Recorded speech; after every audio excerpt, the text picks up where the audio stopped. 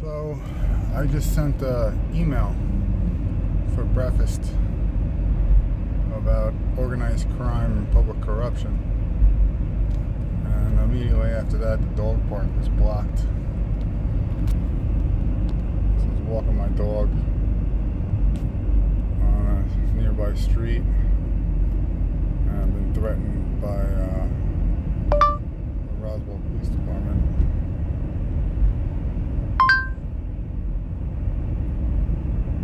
So I'm gonna go make a complaint against the officer that threatened me.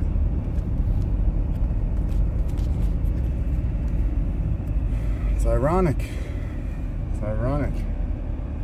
Complaining about public corruption, and you're the criminal. So I guess they're charging me after the dog park was blocked for walking my dog where somebody had an illegal ISMI catcher.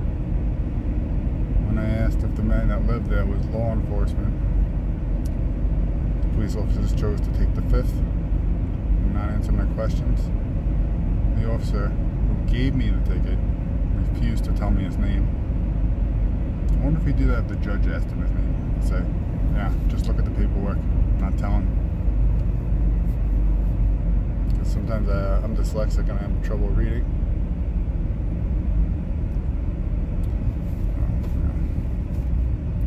Care. I guess they were friends. This is the same house that had, when I spotted the illegal cell phone tower, I went there and I knocked on the door to see if he was a victim or a criminal, and he wouldn't answer.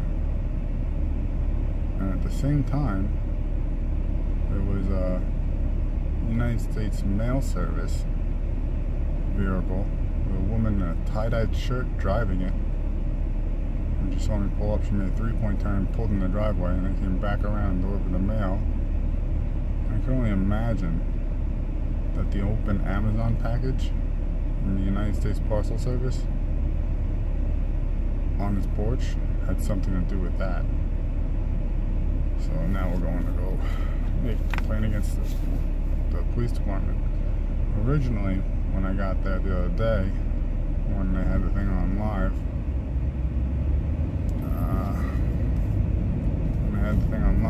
I took the mail truck's number. I have that, and I called the FBI to make a complaint because this is happening in multiple states, and the FBI told me I'm crazy, it's not happening.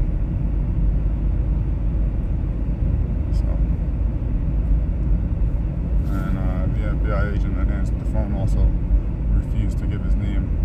I asked to talk to his supervisor, and he told me he was the supervisor.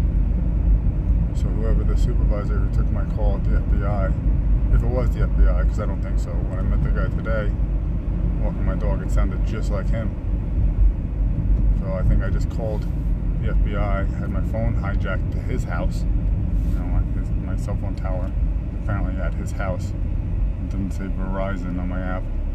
When I went to it, it just gives a LTE oil rig looking kind of thing that goes on and off as it pleases. So we're going to see about that right now.